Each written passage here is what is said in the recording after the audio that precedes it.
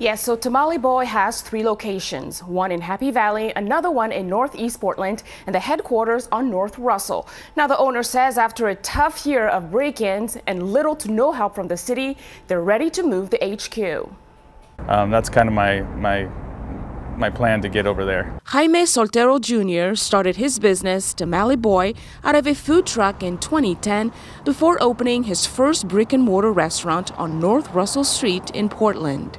It's my commissary kitchen, my central kitchen, where I produce all of our food. It's also our catering, the head where I do all of my catering. Now, more than a decade later, he's ready for change. Decided to relocate my headquarters. I'm just going to move out of Portland. Soltero says the crime rate in the city has taken a toll on the business. 2-3 times a year I get broken into, not only at this location, but at my Decom location as well.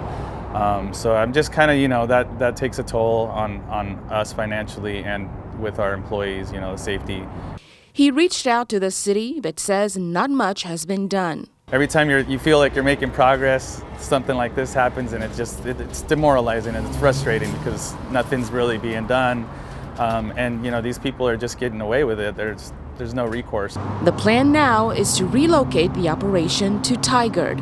I know that there's other places that are willing to have, to have me around, and they'll do the best they can to make it happen. And that's kind of the vibe that I've been getting from when I called Tigard. While the headquarters will eventually move, Soltero says the Northeast Decom and Happy Valley locations will stay open. Of course, it's always sad because I've never really given up on a place. I've always had, I've always been able to pull through and succeed, and we're just here to support each other and try to get through this the best way we can. The Tamale Boy on North Russell Street isn't going anywhere just yet. Soltero says he still has about 4 years left on the lease, so it will be a while before he can actually relocate. Pat?